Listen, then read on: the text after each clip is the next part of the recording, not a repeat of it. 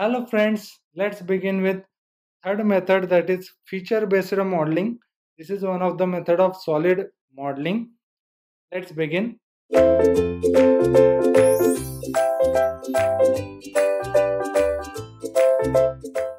It is a term used in describe the various components of a model. For example, a part consists of various types of features such as holes, grooves, fillets, chamfers. Those are created by using extrude, revolve, loft, sweep, pipe, fillets, holes. The basic steps of feature-based geometry are create shape, create feature, and combine feature. So this we will study in next part. So steps: create shapes, create feature, and combine feature. So how we are creating the shape? So creating shape, whatever we required one. For example, this example is given, so there is a extrusion vector. Similarly for circle is also separate extrusion vector. So there is a L shape that is we can draw in a sketcher, and then we have to extrude.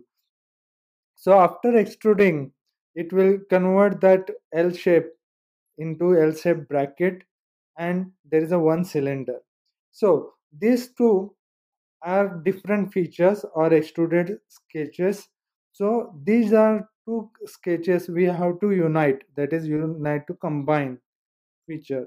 So this L-shaped bracket plus the cylinder is placed in a particular location inside or above the surface of the L bracket.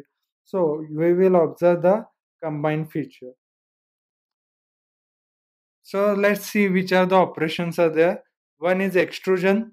Along the particular path, extrusion will be done. Revolve.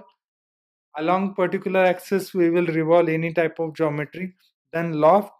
That means along a particular section or particular path, we can create a lofted surface. It can be linear or it can be non-linear. Okay. So lofted is nothing but a multi sections in CATIA. So there are also rib sections we can formulate it by using rod. Fillet and chamfer. So original geometry we can give the fillets and chamfer. For fillets, rounded corners are there, and for chamfering, we have to give the particular angular cuts. So those are very less because it is not cut to your hand or any other parts while machining. So we have to give fillets and chamfer. Holes. Holes, there are different types of holes are available. That is through hole, countersunk, counter bore, then tap. So all these different types of holes are shown in the figure.